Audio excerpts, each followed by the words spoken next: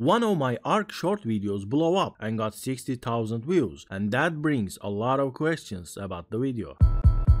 I used rockets to destroy one of my enemy's motorboat on small tribes, and some people said you could have placed C4s on that enemy motorboat. So in this video, I'm gonna show you how to destroy enemy boats with turrets. Way back before I even started playing Ark, I think you could place C4s on platforms, but because of how turrets works, you could easily block their line of sight and destroy them, and that probably made rafts unusable. So they must have changed it to only being able to place C4s on your own raft. And that made people to build thatch tunnels to clip into enemy boats, which there are videos people raiding like this. You place few C4s to your own raft's thatch walls and clip into enemy raft and then blow it. But now you can't do this on official. Few years back this got changed too. Now you can only place C4s to platform's primary body. You cannot place any C4s to the structures attached to them, and this is why it's advised to cover your motorboat or raft with structures completely, but you need to lower foundations to achieve that. If you just place the foundations, below of your raft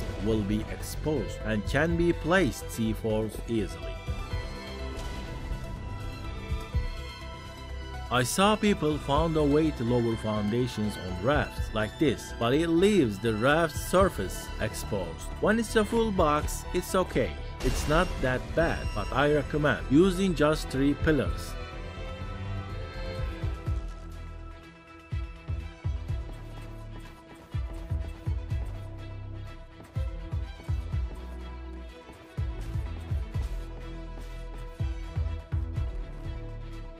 And also covering your driver's seat with another pillbox, so you'll be extra safe. This is too much work for stone raft builds, but if you ever go for metal raft or metal motorboat, definitely go for my design.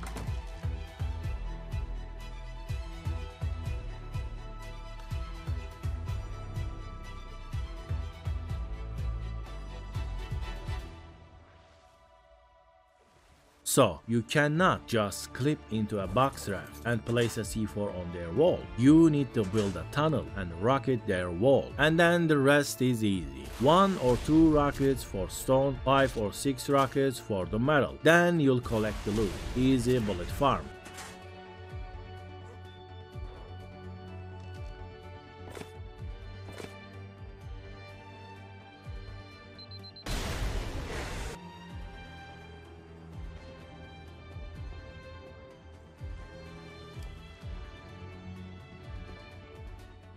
Also, the classic way of raiding is soaking the bullets. You can get a regular raft or motorboat and load up your stego and soak everything. And a little trick, place C4s on the ground, and if the raft is too close, the area of damage might do enough to break through, but with turrets this will probably won't do much, since you can't place C4s while turrets are shooting at you, unless you can tank that.